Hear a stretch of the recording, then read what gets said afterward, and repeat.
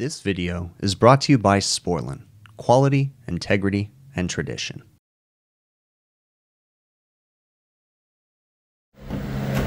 All right, today we have a service call on a wing cooler that's getting too cold.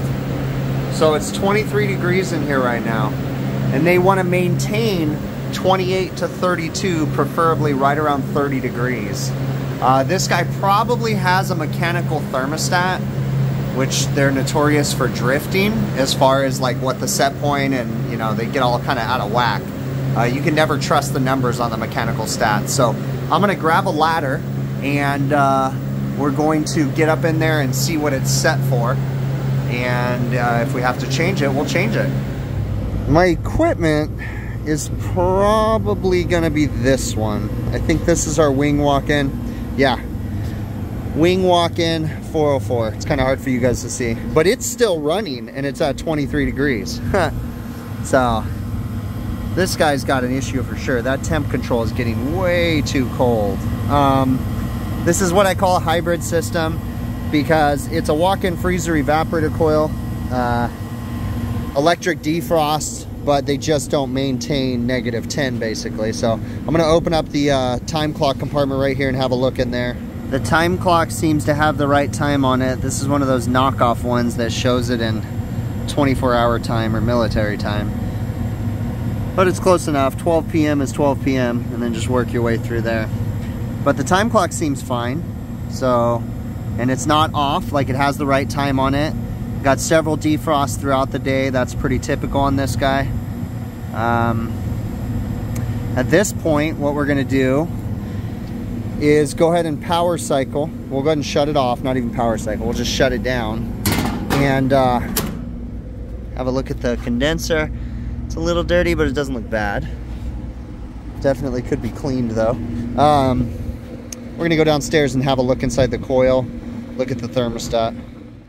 All right, my evaporator coil, they certainly installed this in tight quarters. You can't even get into that side panel. That's a bit ridiculous. They definitely didn't follow the installation instructions because this shouldn't have been this big of a coil in here. But that thermostat is going to have an issue. It is currently set for about 25 degrees. It's currently, well, last I looked at it, it was actually 20 degrees in here. So now it's 26, but it was 20 when I walked in.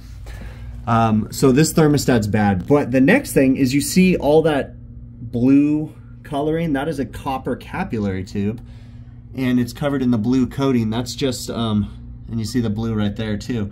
That is corrosion from the products that they're keeping inside this box, and it's becoming airborne and it's attacking the dissimilar metals. Well, it's attacking the copper. So what I'm gonna do is we're gonna change this thermostat. I'm gonna go to my truck and probably put in a digital thermostat and go from there. So the sequence of operation on this guy is that you got 3-phase power on the roof of the condensing unit. That 3-phase power energizes the number 4 terminal. As long as it's not in defrost, it sends power down on the number 4 terminal and the N terminal.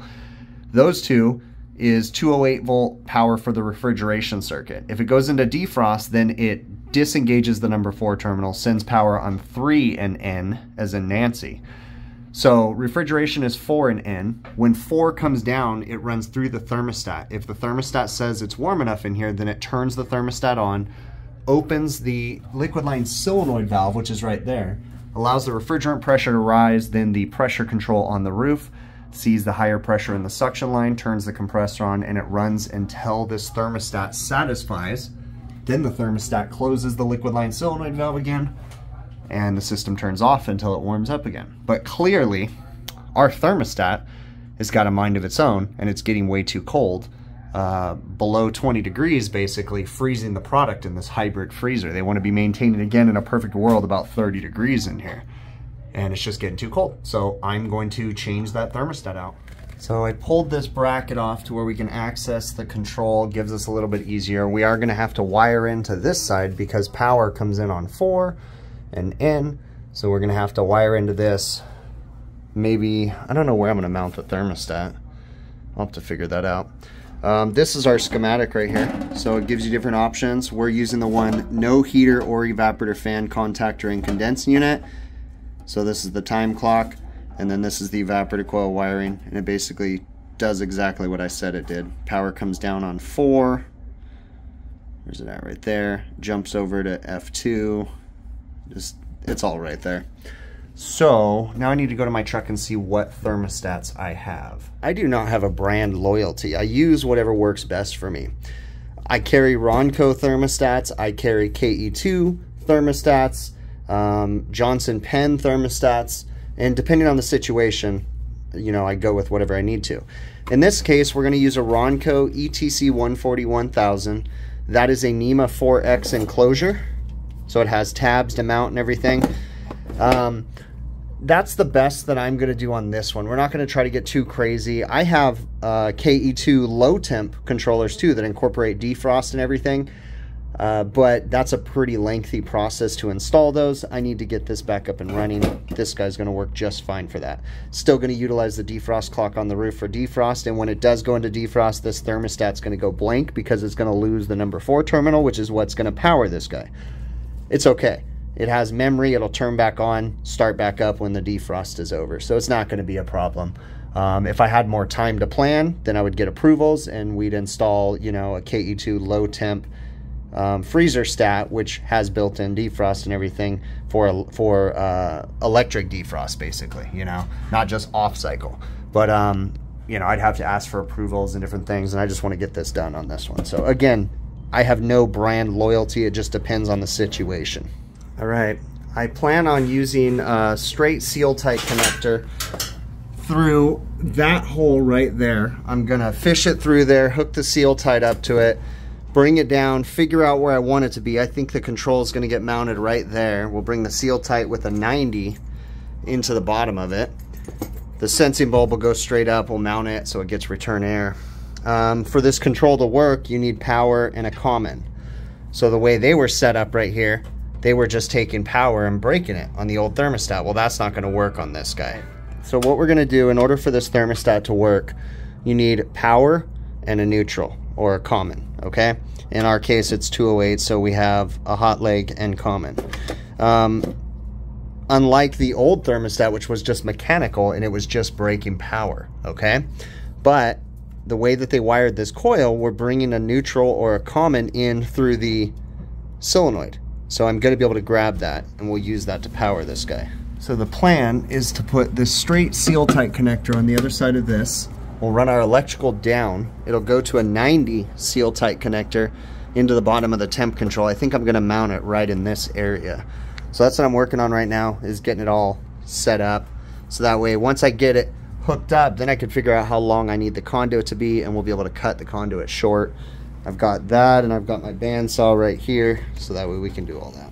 I am capable of pre-wiring the control, right? So I'm setting it up to where blue is going to be my switched leg, and then red is going to be common, black is going to be the dedicated power leg, red is powering the blue switched leg. So now I can go ahead and put this together, mount the control, hook it up, and do all the wiring over here. So I've got the thermostat mounted. You can see the conduit goes up, it just connects into there. And then I made these extra long so I can make my connections in here. But I did it because these right here are gonna go to the same wire, right? The same power source. We got line 1 and line 2, so these are gonna go to one of the lines. The black's gonna go to the other line, and then the blue is gonna be the switched leg. So we'll wire those into this guy. All right, it's a hot mess, but I zip tied it all up in here, and I double zip tied it so it's not gonna rub out. We're making all of our connections. We're not touching any copper lines. I made sure to be careful of that. So this guy is ready to be powered. I just need to mount the sensor up high. All right, we've got the power turned back on. It's cold enough that the evaporator fan motor's turned on. So we need to set this guy. It's currently 43 degrees in here. Well, 43 where that is. So we're gonna set this guy for 27 with a 3-degree differential. And we should hear a click. There we go. Solenoid valve now works via the temperature controller. We're set for 40, well, It's currently reading 42, but that's not accurate. We're set for 27 with a 3-degree differential, so we're going to maintain 30 degrees in the box like they want to. All right, this guy is operating. I watched it come up in temp, turn back on, and go down. It's going to maintain about 30 degrees. The temperature is about a degree off on this. So actually it's about 2 degrees off. So it's actually 30 degrees in the box right now. That happens on some of the digital stuff. So this evaporator coil is very dirty. I'm going to talk to them about letting me clean that along with the condenser, but we have to schedule that. So let's hop up onto the roof, make sure everything's good up there. All right, everything seems to be fine up here. Sight glass is running clear. Don't see any need to put service gauges on there. They were complaining that it was getting too cold in the box, which it was just clearly a bad thermostat. This guy's pumping down, I think, right now. Yeah, so it's getting ready to satisfy.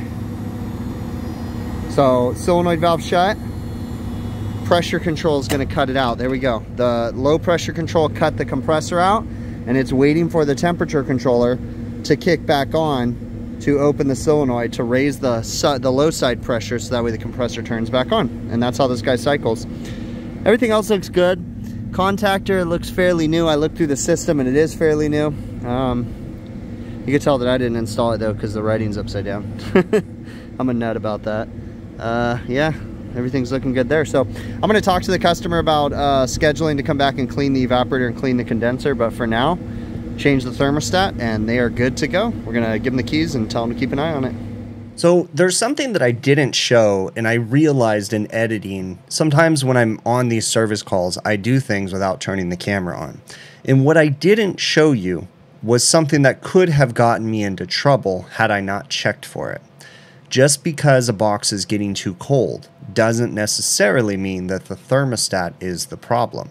There is times that liquid line solenoid valves can actually stick open, even partially, and cause the box to never shut down, okay? Now, in this situation, what I did, and for whatever reason I didn't catch it on camera, is I cycled the thermostat off before I went to go replace it and watch the system shut down. That was a pretty good indication that the problem was the thermostat, the fact that when I cycled it off, the system shut down completely. If it was a liquid line solenoid valve that was sticking open, the theory is that it wouldn't have pumped down and shut off. Now, there's also the possibility that sometimes liquid line solenoid valves are just sticky and they just every once in a while get stuck. Another thing that can actually cause liquid line solenoid valves to fail, well, not so much to, well, yeah, to fail, is if they are not sized correctly. It's really important when you're sizing a liquid line solenoid valve that you don't just look at the line sizes. In fact, the line sizes are pretty much irrelevant, and you size the solenoid valve itself based off of the type of equipment you're putting it in and based off of the tonnage of the equipment, okay? It is possible to have a solenoid valve that is not properly sized, and therefore it has a hard time shutting when you go to shut the system off. So keep that in mind. You're not supposed to size liquid line solenoid valves based off of the line size. And what I mean by that, just because you have a 3/8 liquid line doesn't mean that you need a solenoid valve that has a 3/8 liquid line. It's not completely uncommon sometimes to have a liquid line solenoid valve that's a 1/2 inch, but the line going into it is only 3/8 or vice versa. So you always want to pay attention to the actual tonnage of the equipment and make sure that the valve is sized appropriately. If you open up the manual or even on the box of the Sporlan liquid line solenoid valve, it tells you approximate tonnages. And if you look into their tech data, I'll show a PDF in the show notes of this video for the Sporlan liquid line valve solenoid valve information that will help you to understand how to properly size them, okay? So anyways, once I verified that the solenoid valve itself was not the problem, then I proceeded with changing the thermostat. And you could clearly see that the thermostat was just covered in corrosion. it was in bad shape. It was time to replace it.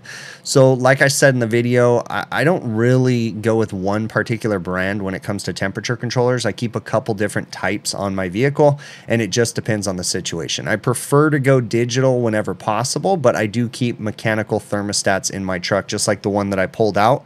That's an A19 something, I don't know the part number. It's a Penn Johnson control. But anyways, I keep a remote bulb and a coiled bulb when it comes to the mechanical controls too, okay? Also keep, so on my van for refrigeration controls, I have OEM controls.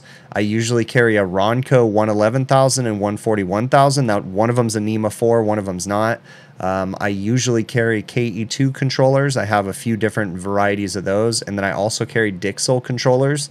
So I have several different types of thermostats on my vehicle, and each situation depends on what I'm going to use, you know, or each situation dictates which control I'm going to use in that particular situation. All right. I really appreciate you making it to the end of the video. On this one too, I also talked to the customer. They declined to have me clean the evaporator and the condenser at this time. I'm sure that they're going to end up calling me back, but you know, I can only do what I can do. I give them the information and I let them make the decisions. I'm not pressuring them into anything, you know. If you haven't already, please consider subscribing to my YouTube channel. It's super easy, helps the channel. Leave me some feedback down if you see a video that you like or you don't like. Give me some feedback. If you have any questions or things that you want me to cover, feel free to shoot me an email to hvacrvideos@gmail.com. And if you're interested in supporting the channel, a couple different ways you can do so. The easiest way to support the channel, like super easy, is literally just watch the videos from beginning to end. That's the easiest way, okay? If you want to support the channel by other means, there's links in the show notes of this video for PayPal, Patreon, YouTube channel memberships. Last but not least, if you go to my, actually not last but not least, but got two more things to cover. If you go to my website, hvacrvideos.com, we have merchandise available. That's where these hats are. We have flat bill hats. We have dad hats, beanies, sweaters, t-shirts. It's all available on my website, hvacrvideos.com. And last but not least, if you check out TrueTechTools.com, right? They're a website that sells HVACR and airflow tools. Check them out. If you like what they have, you can use my offer code, big picture, one word. You get an 8% discount on most of the items on their website. There's a few things it doesn't apply to, but most of the items you get an 8% discount. I get a small commission from that, and that's a great way to help support the channel too. All right. Again, I really, really appreciate you. Remember to be kind to one another, and we will catch you on the next one.